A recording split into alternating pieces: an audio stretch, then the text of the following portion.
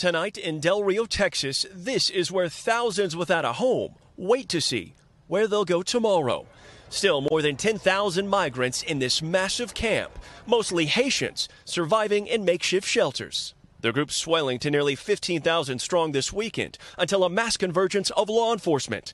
Hundreds of state troopers in cars and Border Patrol agents on horseback, blocking more people from crossing the river into the United States. It's heartbreaking. Del Rio Mayor Bruno Lozano says calls for help from the Biden administration were mostly ignored till it was too late. I've seen just the desperate looks of the people just trying to get processed. I mean, it's a completely dire situation. Our crew granted exclusive access to speak with those whose future remains uncertain.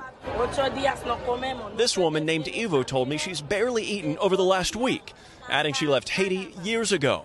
Today, Texas Governor Greg Abbott requested a federal emergency declaration, blaming the Biden administration for failing to enforce immigration laws and halt illegal crossings. Federal authorities say they've removed 3,300 migrants here so far, 327 deported to Haiti, others taken to different processing centers in the United States. Senior DHS officials telling NBC News the administration will prioritize deporting single Haitian adults and families not claiming asylum.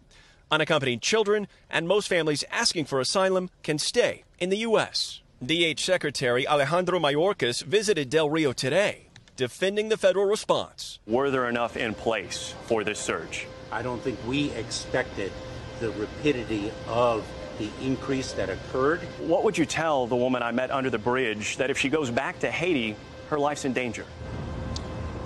We are realistic about the human tragedy of this, but we have a responsibility not only to the well-being of the migrants themselves, but the well-being of the local communities and the American public. Morgan, there's been a lot of attention today on some of those images of agents on horseback doing crowd control, and there's questions over what they were holding. What can you tell us? Yeah, Lester, White House spokesperson Jen Psaki called those images horrific to watch, but said she needed more information before officially making a comment. Meanwhile, Secretary Mayorkas here in Del Rio says it appears those were the riders' reins for the horse, but did promise to investigate.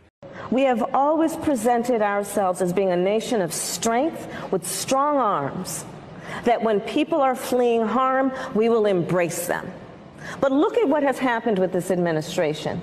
There are children who are fleeing murder capitals of the world.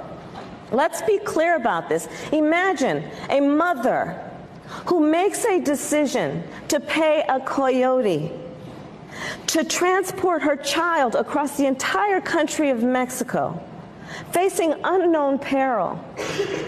She does that because she believes for that child to stay where they are is worse. But what does this president do? He virtually looks at those children and says, go back to where you came from. What do we have in this president?